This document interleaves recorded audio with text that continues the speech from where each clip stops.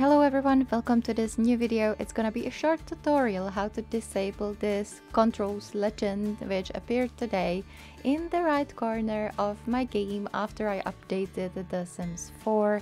So if you are wondering how to disable it, I will show you how. It's nothing difficult. You will just have to go to the game settings.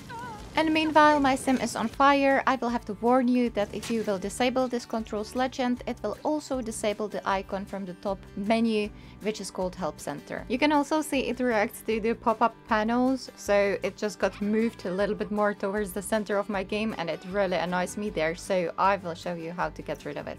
And don't get me wrong, I know it can be really helpful and useful for new players, but if you are experienced in The Sims 4, you will know all of these hints and all of these controls, and therefore you don't need it there. First, navigate to the options menu, which is in your upper right corner. Those are three dots. You will click it and then this menu will appear, and then you will go to the game options. Click it and it will open game options menu, and then you will look for a card which is called tutorial and tips.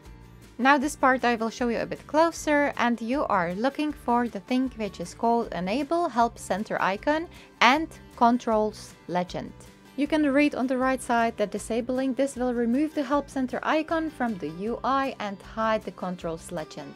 Now just simply untick it and then apply changes.